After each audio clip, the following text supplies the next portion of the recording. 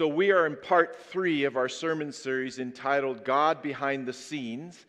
And I would like to just ask you to bow your heads one more time in a word of prayer so we can invite the Holy Spirit to be here. Father God in heaven, today we are going through your word. And so we ask that you will speak to us because there is power in the word of God. Speak to us through your Holy Spirit.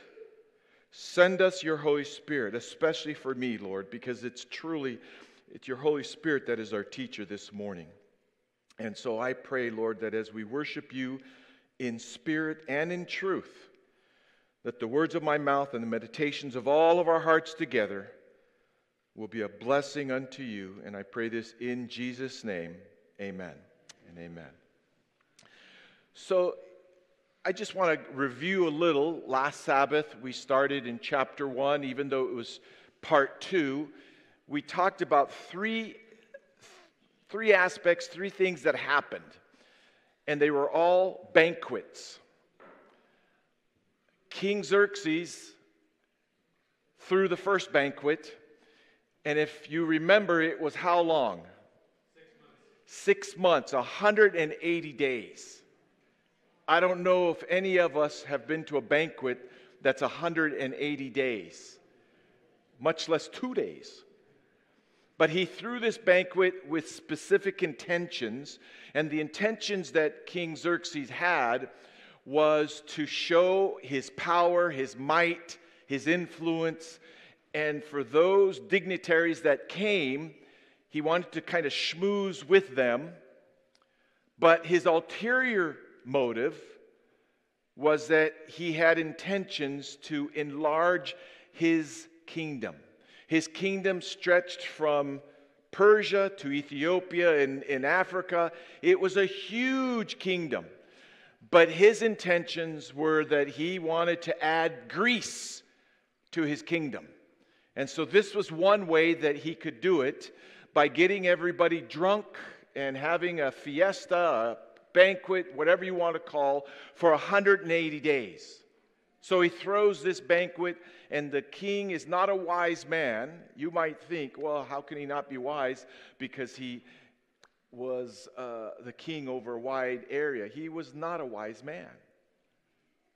He himself got drunk. Others got drunk. And then it leads into the second banquet because he was a little smarter with the second banquet. He did a second banquet for the workers, for the common people, but that was only 7 days.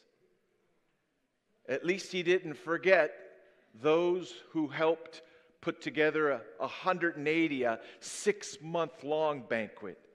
And so he does this second banquet for the commoners, the workers, and that goes fairly well. But probably he got drunk, and the others did as well. And if you remember, there was a third banquet. And the third banquet was given by whom? The queen. Queen Vashti. Now, we're going through this book of Esther, and I personally think that this book reflects the great controversy. Good versus evil. A villain like Haman versus people who are good.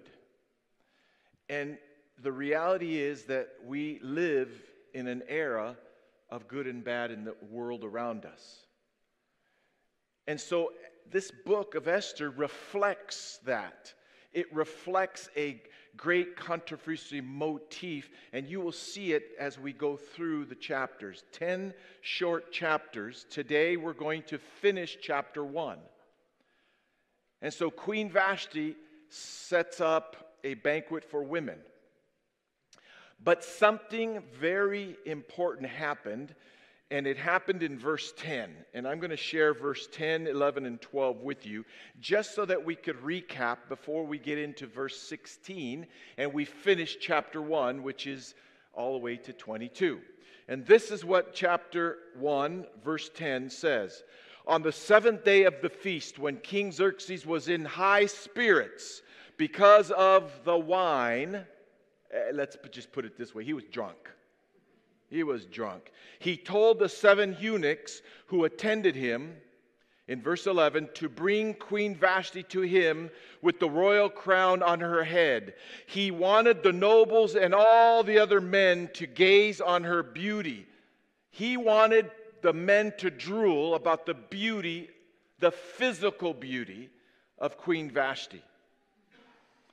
For she was a beautiful woman. Verse 12. But when they conveyed the king's order to Queen Vashti, she did something that was unheard of. She refused to come, Scripture says. This made the king happy. It made the king furious, and he burned with anger. Xerxes was a narcissist. Xerxes, probably like most kings, got everything that he wanted. And so he's drunk as a skunk, and there's a lot of men at this banquet, and he wants to show off the physical beauty of the queen. And rather than the queen acknowledge that, the queen, according to Persian custom, says, no way. I'm not going to parade myself in front of all these drunken men so that they can drool over me. Now, Scripture doesn't say it, but it's implied because she realized that Persian custom was, you don't do that. And yet, I am sure that she realized also, I'm going against my husband, the king. Uh-oh, we have a problem here. We have a problem.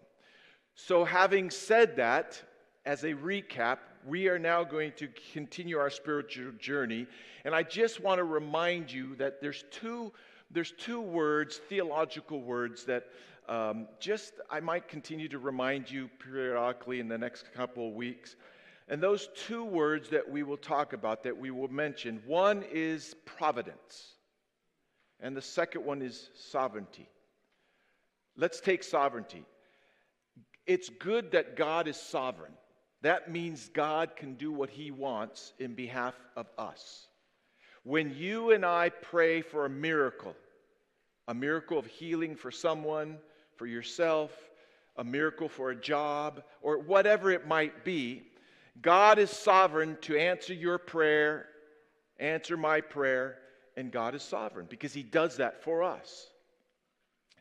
Where providence is, God does what He wants to do because He's God, but He wants to do it for us as well. And so those 2 words are theological words, but we'll see them throughout the journey in the book of Esther.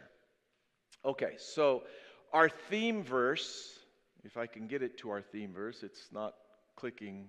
There we go. Okay, so our theme verse for the series is taken from Romans 15:4, and it says, "For whatever was written in earlier times was written for our" what?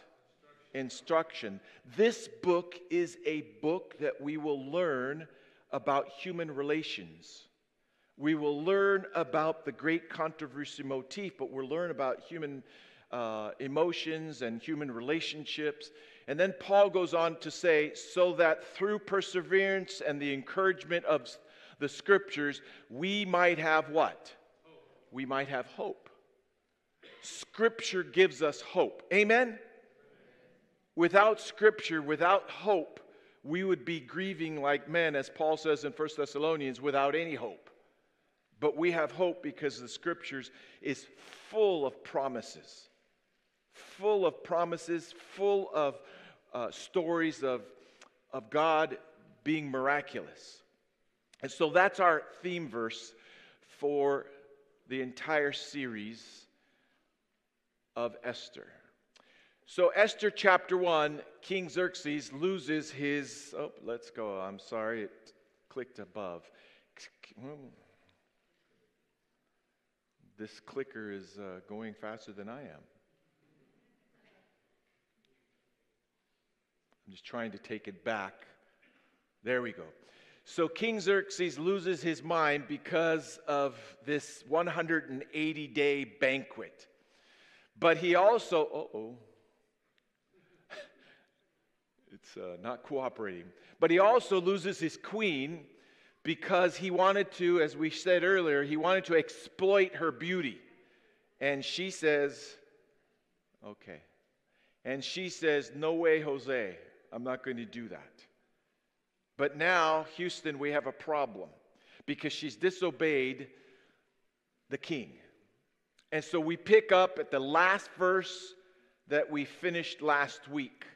What must be done to Queen Vashti, the king demanded. He's furious. He's angry. My wife, the queen, cannot rebuke me.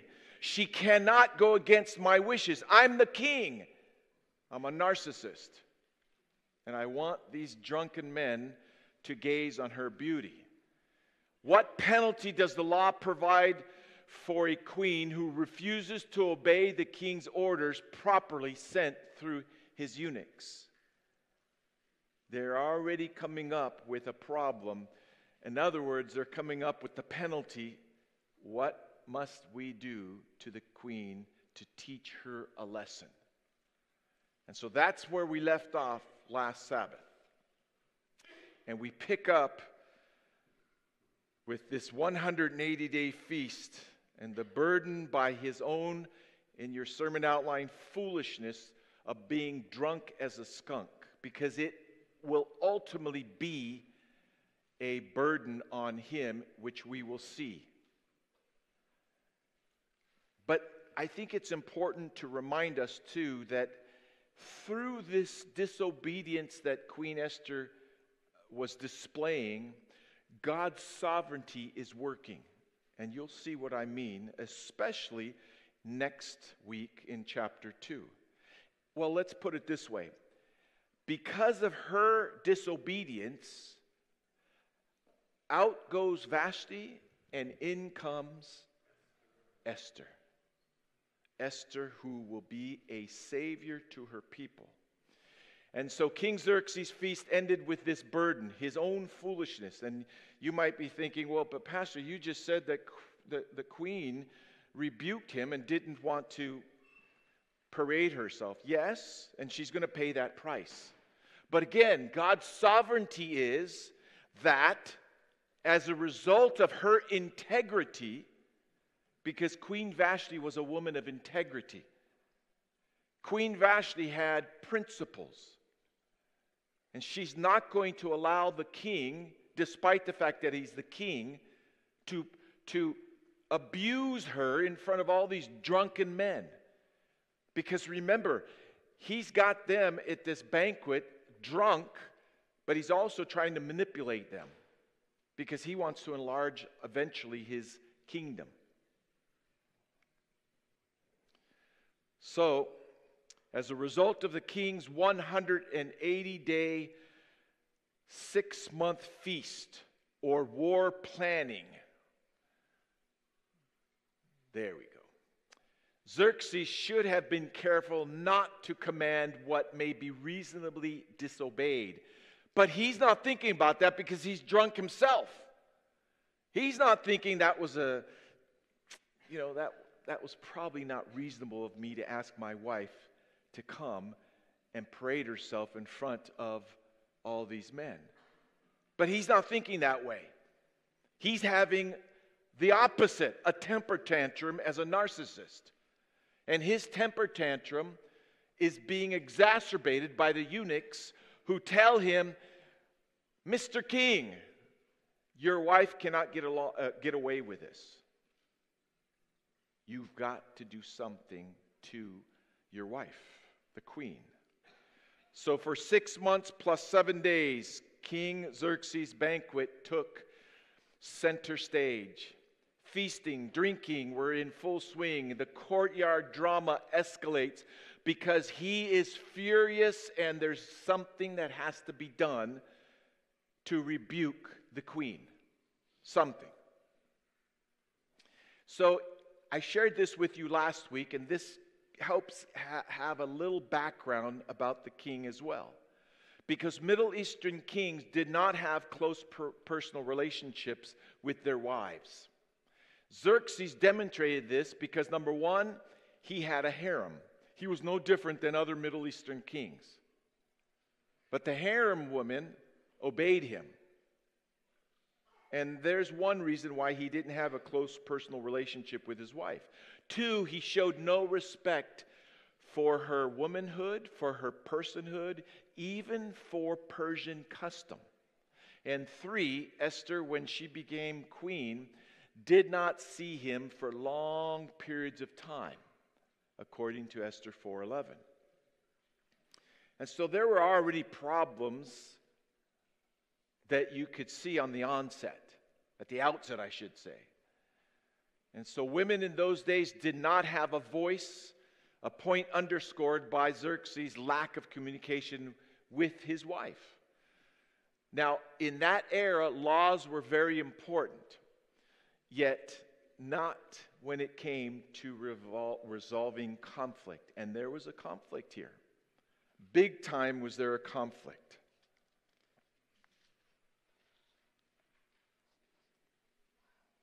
Perhaps the king was not anxious to discover the reason behind her refusal.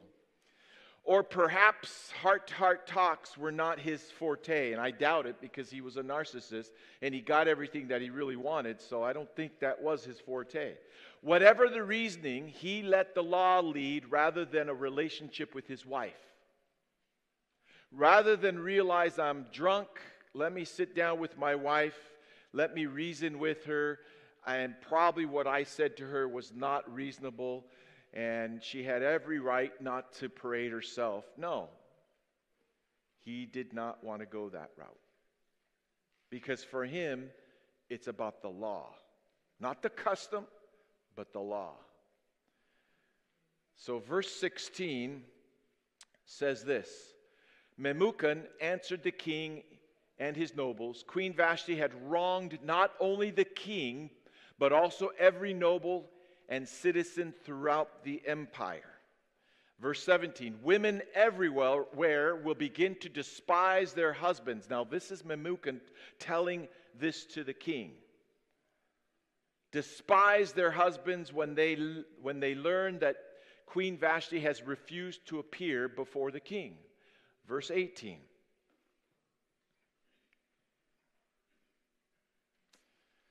Come on now, cooperate. Okay, now there we go. Before this day, verse 18 is out, the wives of all the king's nobles throughout Persia.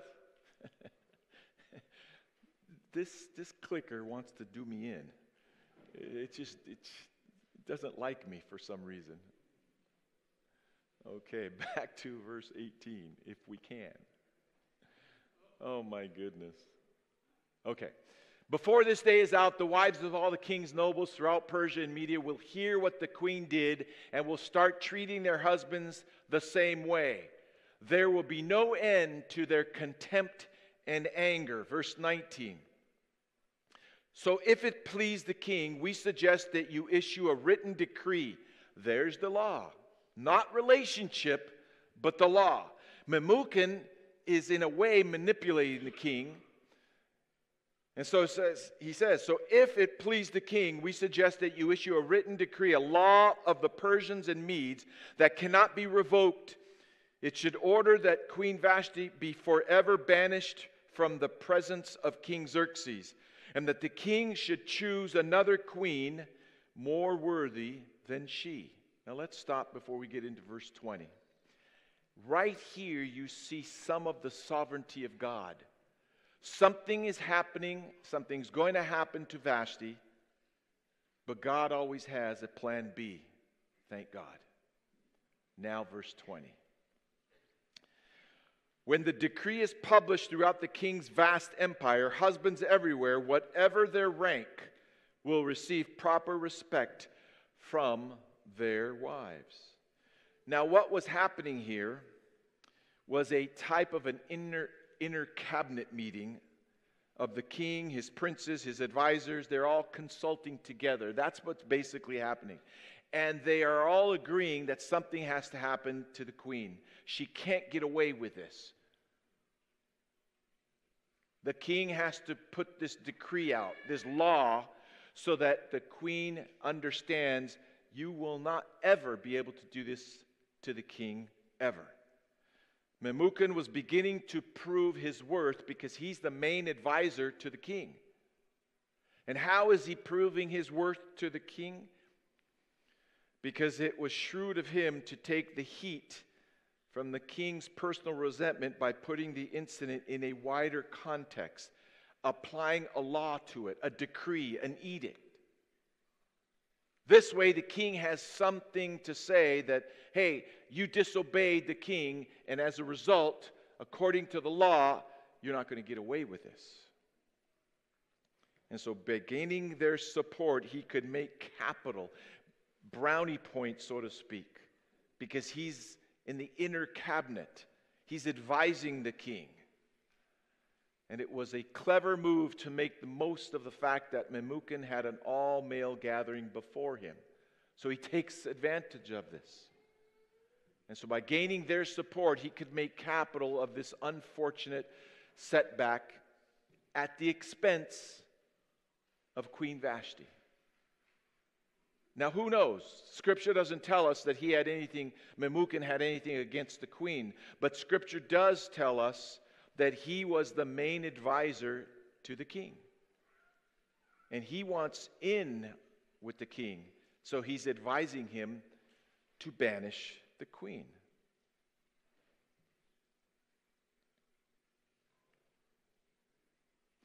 In verses 19 and 20, Memucan's exaggeration assumes that all women in your sermon outline will begin emulating Vashti's perceived disobedience, thereby causing a kingdom-wide feminist revolt.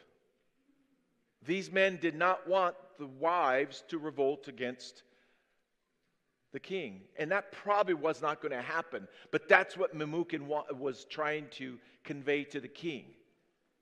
It probably wasn't the thing that was going to happen. Yet, I believe that Memucan was manipulating the king to tell him, hey, that's what could happen, Your Majesty.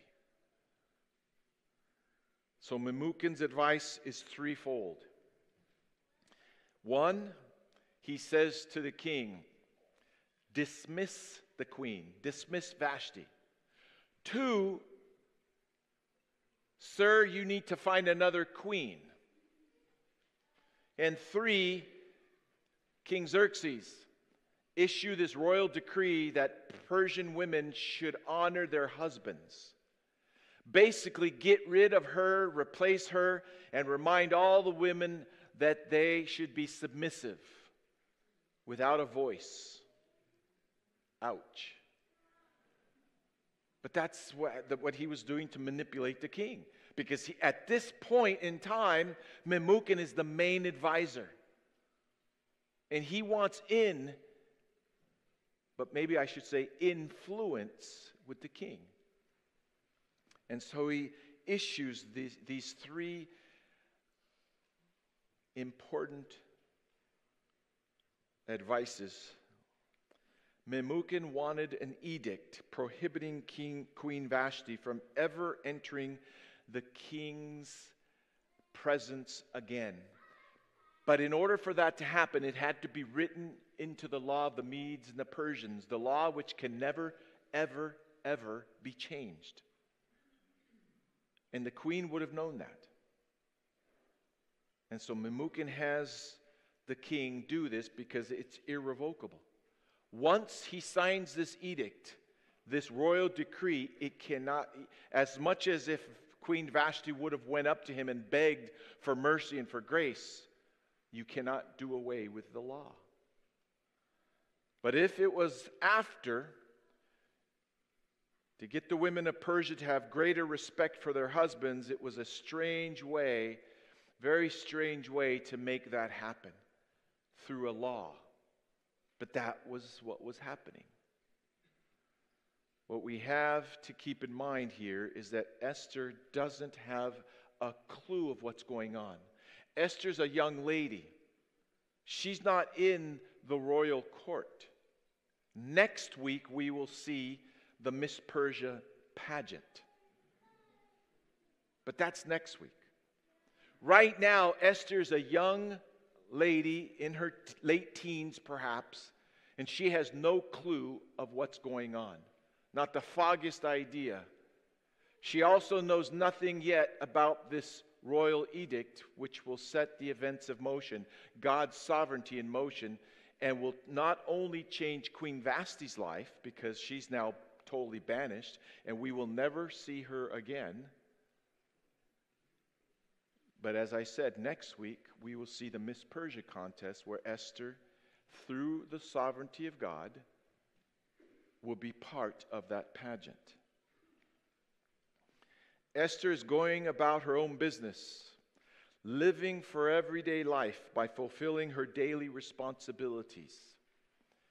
We'll see this throughout the story of Esther, where she's a very humble young lady, but she's fulfilling her own responsibilities because she was raised by her cousin Mordecai, and she was raised as a young lady that fulfilled her responsibilities. Then we will see also the wonder of God's sovereignty, working behind the scenes. The Lord is moving through events and impressing minds through His Holy Spirit. And until He brings out even the most carnal and secular of settings, a decision that will set His perfect plan, His sovereignty into place. Therefore, Esther comes on the scene. And thank God that she does. Because Esther has a hidden secret that we will find out about next week as well. So by relying on the law and not on personal relationships and on the advice of Memucan, God allowed King Xerxes' communication failure to open up a vacancy because he had no communication with the queen. He didn't talk to her. Remember, he's got a harem, went very, very long periods of time without talking to his wife. That's why they're enacting a law rather than him talk to his wife. Why did you do what you did? Why didn't you respond when I asked you to respond in front of all the men at the banquet? So by relying on the law and not on personal relationships and on the advice of Memucan, God allowed King Xerxes his communication failure to open up this vacancy in the queen's office. And that was for the one true God, the Lord, to save His people. Now, let me remind you, too, that in the entire book of Esther, God's name is never mentioned. That's why it's so important that we understand God's providence and God's sovereignty. That God works behind the scenes with His sovereignty for His will to happen, for His people to be ultimately saved.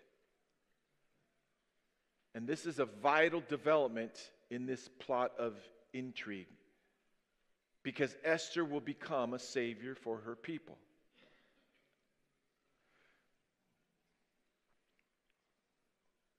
Now, as we understand earlier in our spiritual journey, it was believed that the law of the Medes and the Persians could not be repealed according to one of Hammurabi's laws.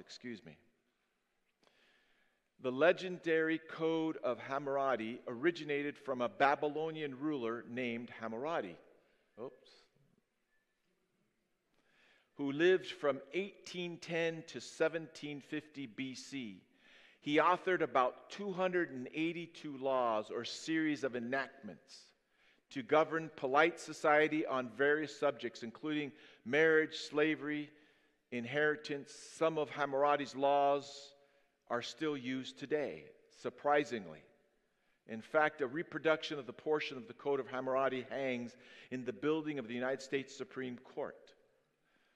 The actual 7.5-foot original carving of the Code of Hammurabi stands preserved also in the Louvre in Paris, France. One of those laws contained in the Code of Hammurabi states that no judge could change a royal decree. Yet some historians believe that the laws of the Medes and the Persians mimicked the same parameters of the laws or the code of Hammurabi. Either way, King Xerxes, you could put that back up, thank you. So-called wise men relied on those laws as an authoritative force in making their decisions. That was a background, that was the substance of what they relied on. So by following the unwise suggestions of his so-called wise men, King Xerxes publicized his lack of authority and, in a way, an embarrassment. Because he's allowing these so-called advisors to tell him, use the laws, use the code of Hammurabi, get back at your wife. And that's what's happened. By following these unwise suggestions, these so-called wise men were making him look like a fool. Yet, as I've stated in our spiritual journey in the last 2 sermons, God not only moves in mysterious ways, but he moves in mundane ways as well. It may seem otherwise, but his hand is not removed from this or any other scene in the book of Esther. Even though the name of God is never mentioned, God's sovereign hand, we will see, is there to place Esther as the new queen, which we will see in the subsequent chapters. Now let's look at the outcome of Memucan's rather direct suggestions here in verse 19. So if it pleased the king, we suggest you issue a written decree, a law of the Persians and the Medes that cannot be revoked.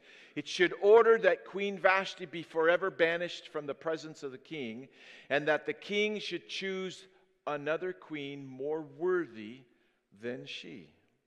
Here are 4 words that become a reality. Exit Vashti and enter Esther. And yet, remember, Esther doesn't have a clue of what's going on. Again, the sovereignty of God. She will have a clue soon. But at this point in time, Vashti is a goner, and soon Esther will come in. And this reveals the wonders of God's sovereignty, working behind the scenes in order to save God's people. And ultimately, if you can remember that, you will remember that Esther became a type of a savior. The Lord is moving through the human events, inspiring minds until he brings out of even the most carnal and secular of settings.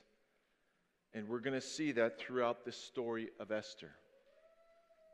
Isaiah 55 says something very interesting. It says, "For my thoughts are not your thoughts, neither are your ways my ways, declares the Lord. As the heavens are higher than the earth, so are my ways higher than your ways, and my thoughts than your thoughts." Verse 10.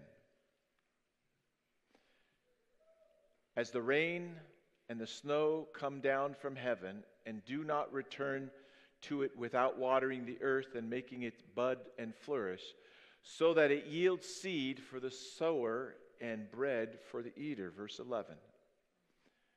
So it is my word that goes out from my mouth. It will not return to me empty, but will accomplish what I what? What I what? What I desire and achieve the purpose for which I sent it. That's God's sovereignty. God in his ultimate wisdom knew this in advance. But he's allowing things to take place because he needs to save his people.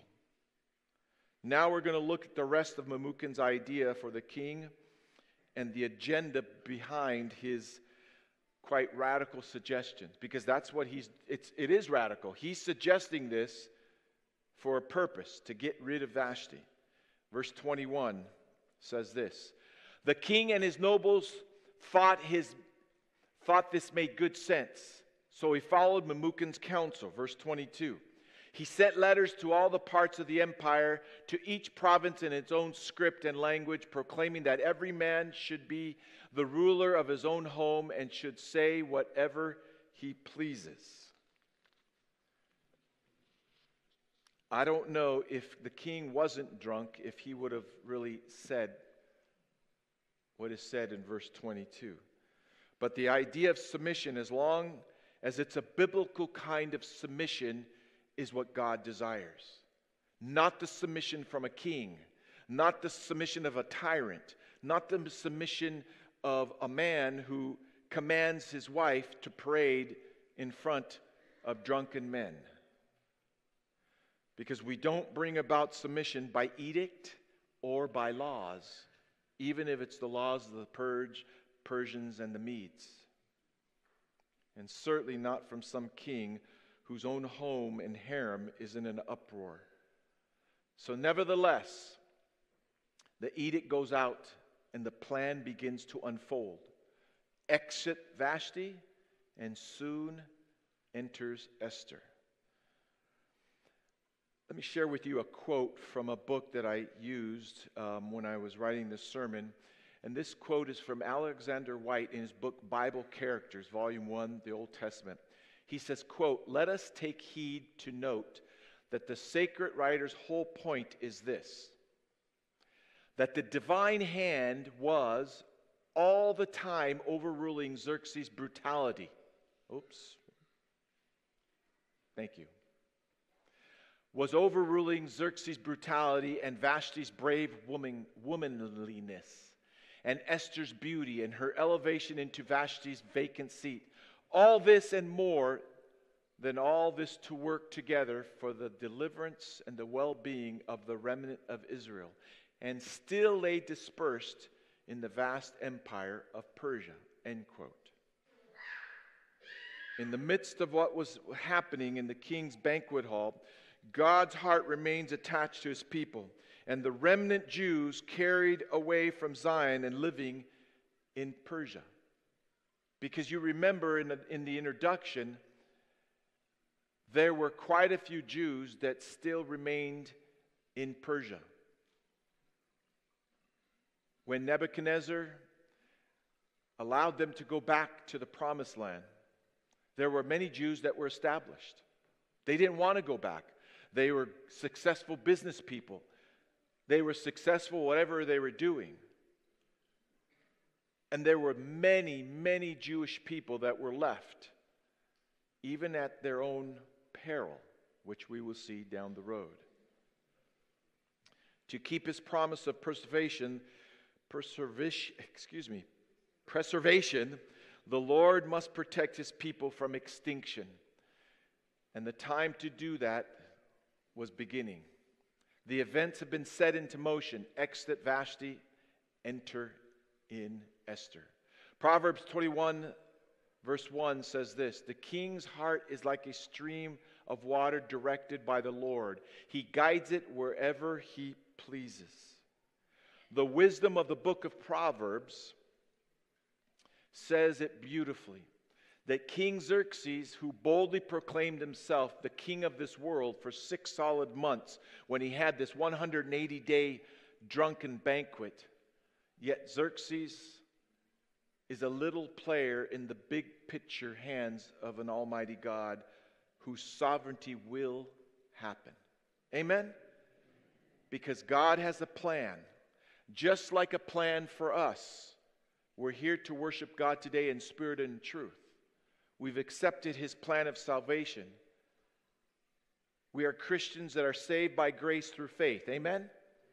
And God's plan is to save us so that when Jesus comes through the clouds of glory, we will have that promise fulfilled, and we'll meet God and our other loved ones and patriarchs in the clouds of glory.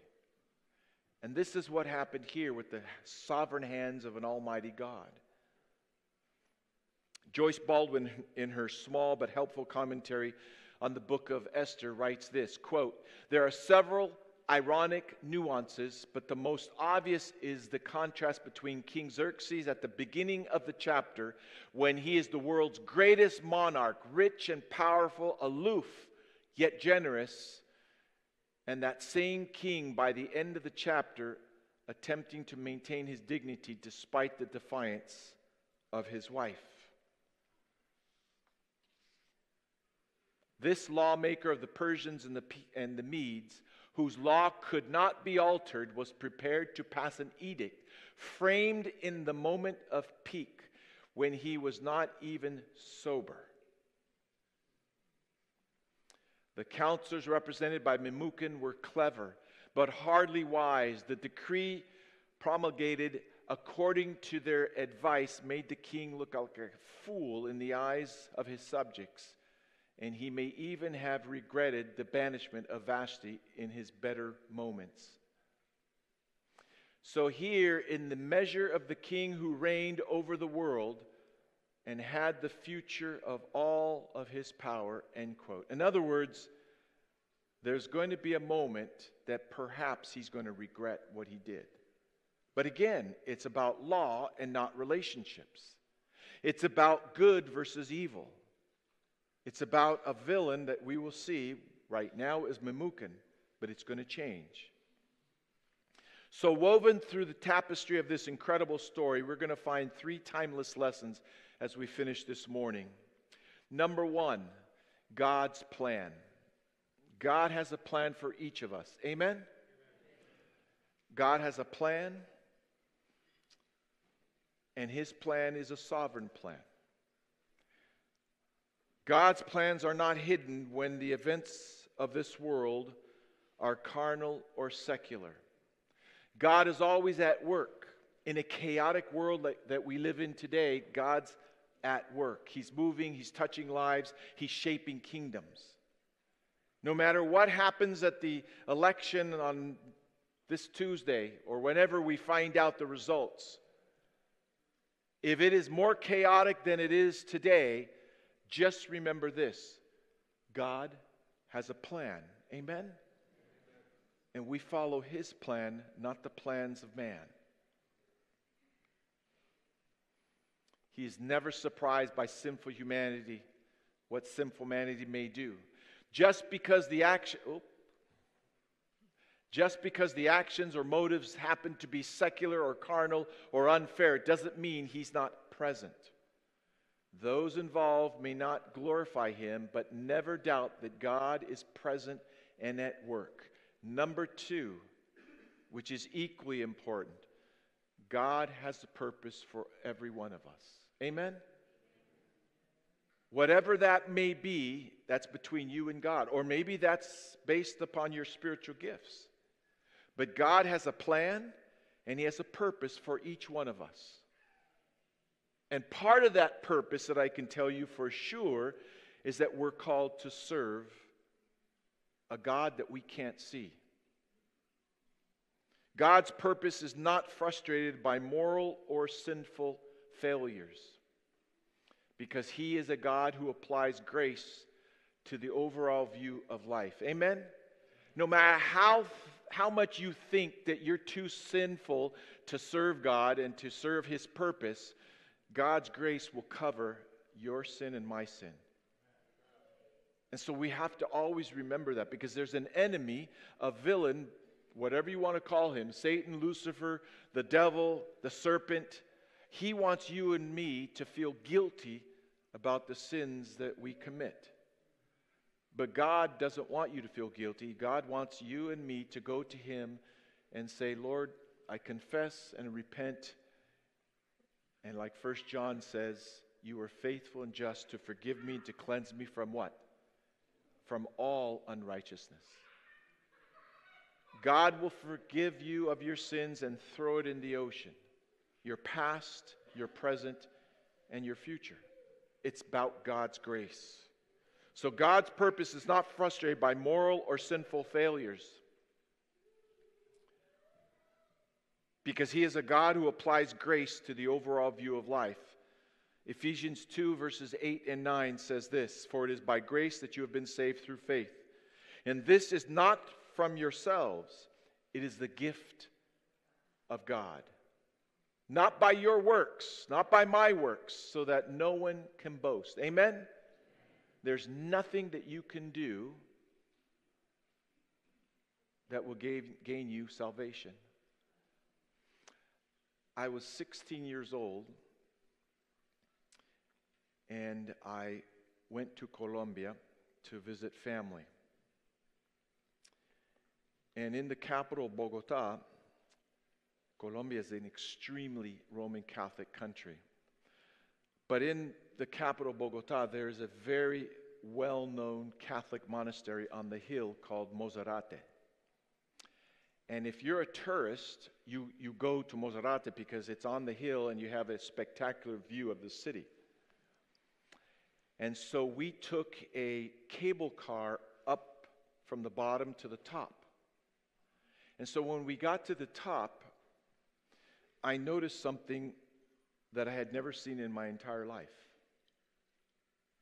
I noticed that there were people about 100 yards away from the cable car that were going up the mountain or the hill. And I wondered how they were going to get up there.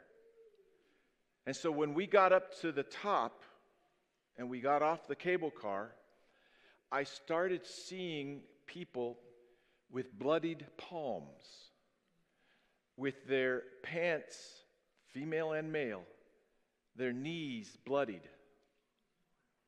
And I couldn't make that out. I couldn't understand. So I asked one of my aunts, I said, Tia, why are these people bloodied on their palms? Why are their pants, male and female? It's not like today's, how, I don't want to step on any of the ladies, but you buy pants with holes. This was at a time that wasn't the in thing. You might blend in today, but back then I'm like, I don't get this. And so my aunt says to me, those are Roman Catholics that are trying to gain God's salvation by crawling up the hill. Thank God, it is by grace through faith that we are saved, not of your works. Amen? You don't have to do that. But yet, people don't understand the gospel, and they do. Jeremiah says it this way in the book of Jeremiah 29, verse 11. For I know the plans I have for you, declares the Lord. Plans to what? Prosper you and not to harm you. Plans to give you, again, there's that word, hope and a future. Whenever you and I think that we're exhausted with what's going on in life, if you've been laid off, if you're sick, if a family member is dying, whatever it might be, remember Jeremiah 29:11.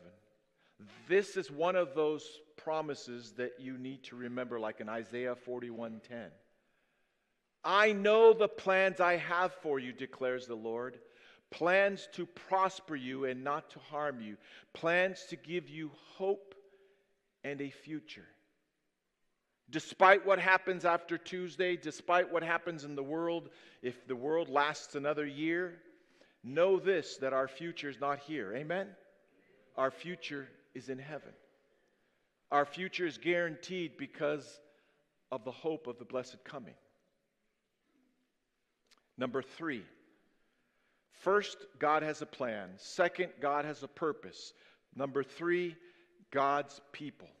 God's people are not excluded from high places because of handicaps or hardships.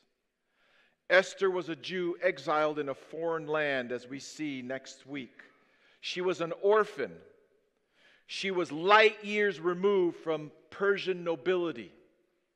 She's a young lady, perhaps 14, 15, 16 years old. She has no clue what's going to happen in her life soon. She's a young lady such like Queen Vashti. Queen Vashti had integrity. Queen Vashti was a very wise woman. And soon Esther comes on, and we will see the wisdom that her older cousin bestows upon her. But remember this, she was also an orphan. She was an orphan, yet none of that kept God from exalting her to a position that, because of the sovereignty of God, that He wanted her ultimately to have. Because God's sovereignty said, Esther, I have a plan for you. Esther, I have a purpose for you. And Esther, you are going to save my people. God's people. So in God behind the scenes, God's hand is not so short that it cannot save, nor is His ear so heavy that He cannot hear. Whether you see Him or not, because according to Scripture, none of us have seen Him. But that doesn't mean He's not working sovereignly in your life. Amen? Whether you see Him or not, the Lord is at work always, always in your life and in mine. Because God specializes in turning the mundane into the meaningful. God not only moves in unusual ways, He moves in providential ways. Because He is just as involved in the mundane as in the miraculous.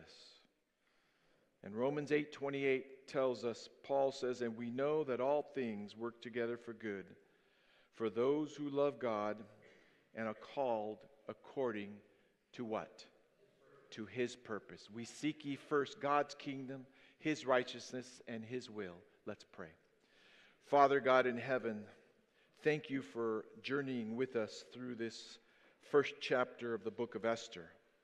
We know that your name does not appear in this entire 10 chapters of Esther, but we know that you're working behind the scenes, providentially and because of your sovereignty. And so, Lord, we have seen where Queen Vashti is exiting. She maintained her integrity. She maintained her respect. And yet you've prepared a young lady by the name of Esther to come onto the scene. And one day, she will be the Savior of her people. She will have the Christ-likeness, the integrity, the spiritual fortitude that she will listen to her older and much wiser cousin and become a Savior to her people. Lord, I believe that in this church there are many Esthers. Lord, I believe in this church there are many Queen Vashtis, many ladies, many young ladies that have integrity. Why? Because they love you. They want to serve you faithfully. And so, Lord, you have given us as a church and as individual Christians a plan and a purpose. And we pray that we will see that unfold in this incredible, epic book of Esther. So bless us with your Holy Spirit that lives in us to lead us, to guide us, and to direct us. We pray in the precious and almighty name of Jesus Christ. Amen and amen.